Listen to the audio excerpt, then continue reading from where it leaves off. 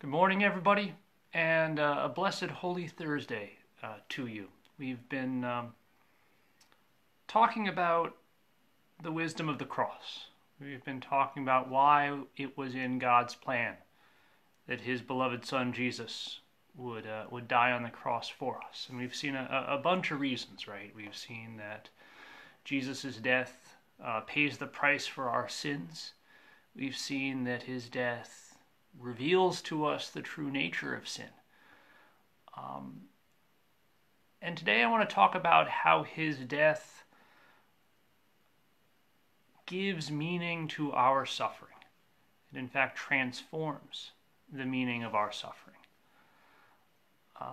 And this is important on just like a basic human experiential level, right? When someone is suffering, and it is, asking the hardest questions. Why is this happening to me? Right? What they're not looking for, a theological discourse on the consequences of original sin. They're not necessarily even looking for, at least at first, reassurance that it will be better in heaven. No, I think what you need in that moment is that abiding knowledge that, yeah, God knows what you're going through. That's really our source of hope, our most immediate source of hope in those moments. And God knows because He's experienced it. He has gone through terrible suffering, in fact, the worst kind of suffering. We'll talk about why that is, and even to the point of death.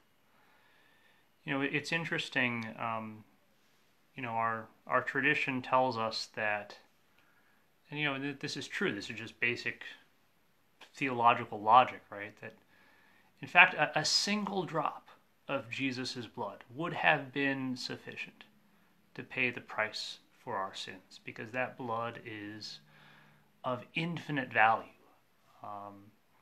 If a paper cut would have been enough.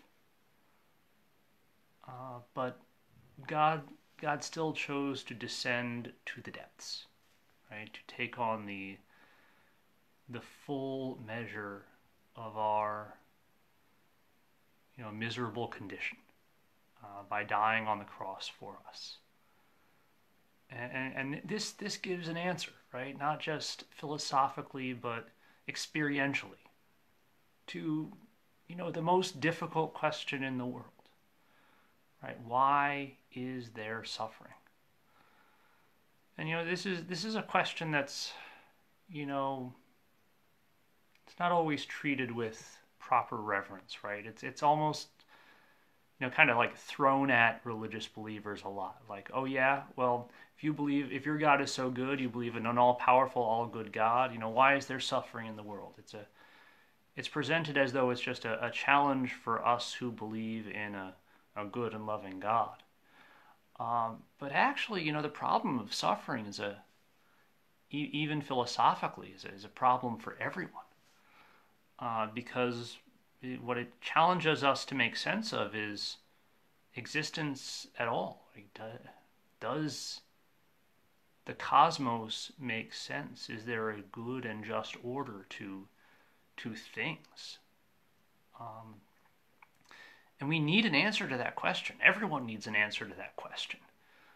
Because you need some way of making sense of your life, really just to get out of bed in the morning. So all of us have our kind of operational answer to the question of suffering. And some of these answers are pretty bad.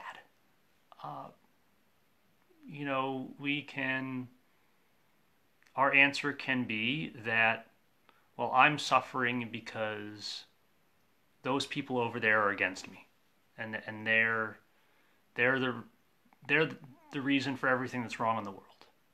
That is a kind of answer, right? That helps us make sense of our suffering. This is why I mean, finding a scapegoat is such a sort of a psychologically powerful instinct. Um, it's not ultimately a helpful answer or a worthwhile answer, but it's an answer. Um, there have been bigger answers in the course of human history. You know, a big one in recent centuries is actually Marxism, communism. And the power of Karl Marx's ideas, was not foremost as an economic theory or a political program. The force behind them they were almost like a religious creed. It's an interpretation of present suffering, the miserable condition of workers at his time, in light of a future glory, right? That eventually there would be this workers' paradise, and capitalism would fall away. It's kind of like that's a religious kind of answer to the problem of suffering. Doesn't work, but you can see that why people would latch on to something like that. We need an answer.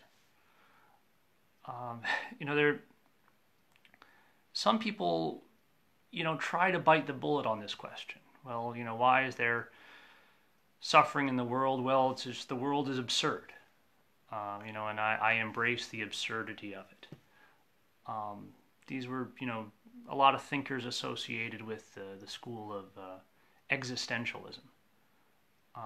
So they try to bite the bullet and just say, yep, world is absurd, whatever.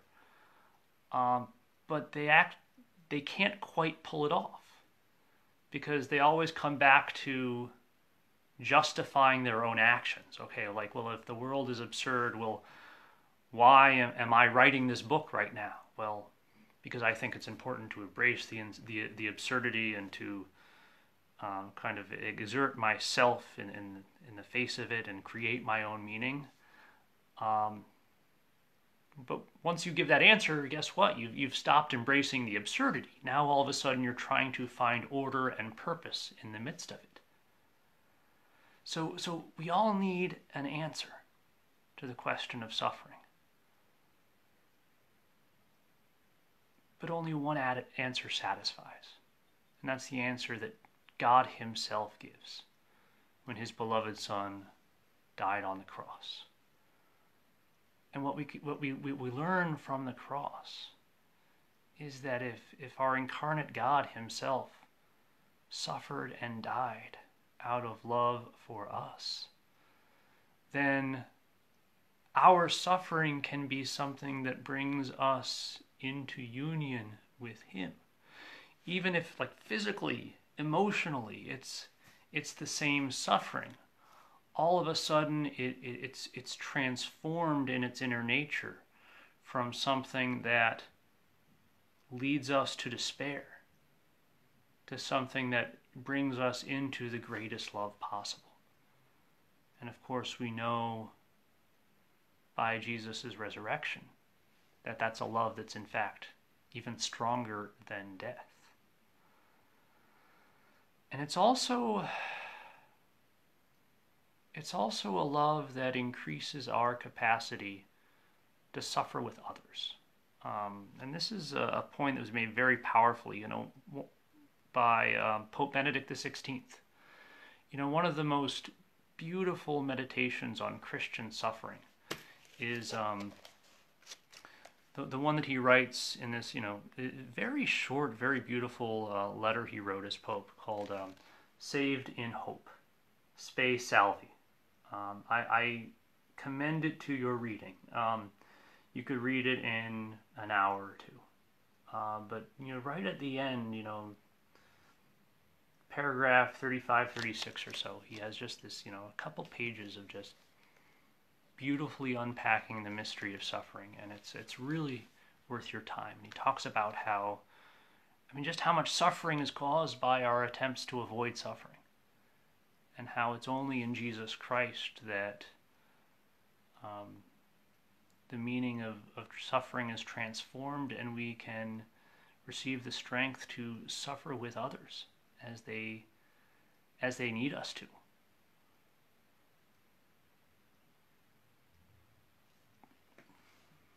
But now, there's another question here too. And I want to kind of go deep into this mystery as well. We might ask, well, okay, Jesus suffered, he died, but does he understand my suffering? And the answer is yes, he does. And in fact, his suffering was the deepest and most painful and most perfect suffering that has ever been suffered. In the Old Testament, the Lamentations of Jeremiah, there's this one verse of the prophet that the church has always understood to be Jesus himself, kind of speaking through the prophet. Lamentations chapter 1, verse 12, behold and see if there is any sorrow like my sorrow. Those are Jesus' words. And we can really see in what he went through really the perfection of suffering. They're all, and then it's not just its physical intensity, right? He was indeed tortured to death. Crucifixion was a terrible, terrible torture. And on top of that, he was betrayed by one of his closest friends. He was denied by another one of his closest friends. He was rejected by his own people. So you have all of these kinds of suffering that we might be able to identify with at various points in our lives. But that's not what makes his suffering so perfect. What makes it so perfect is the perfect love that's behind it. And it increased the anguish to something that we can't even imagine. I mean, it would be the difference, even think about the rejection that he faced. Rejection is the more painful, the more it's a rejection of a truer and a more intense love, right? When my grocery store wants to sell me a box of cereal and I don't want to buy a box of cereal, like the grocer doesn't take that personally, right? He doesn't go home and cry. Because he's not, he might like me, but he's not all that invested in that specific exchange. But if a child were to spurn the love of a parent, right, that would be suffering on an intense level because of that the parent has given the child everything and is given the child life, and so a rejection of that gift is a terrible kind of thing. Well, no one could possibly love us more than our God. So when we rejected his offer of love by putting him to death on the cross, the entire eternal perfect love of God was behind that suffering. So yeah, he suffered perfectly, and he suffered for us, and his suffering can take to itself everything that we're going through if we're willing to go through it with him. So yes, God knows. God knows what we're going through. And this should give us great hope. And it's definitely one of the reasons that it was in his wisdom to make that perfect sacrifice on the cross.